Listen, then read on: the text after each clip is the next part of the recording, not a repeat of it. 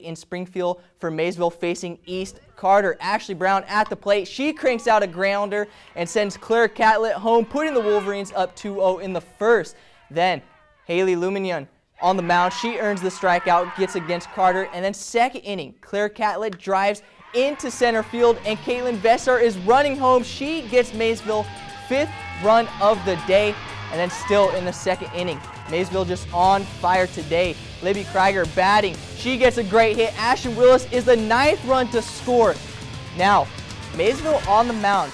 Haley Luminion makes a great diving catch here. She pitched the whole game, but that could have been the best play of the night for her.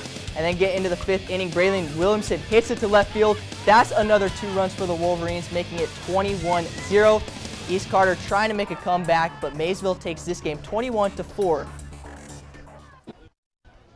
I think we're gonna come out the same way that we did today. I mean, yes, we had there's nerves involved, but we're anxious and we're excited and we're thankful to be here, and I think we'll just show up ready to go tomorrow.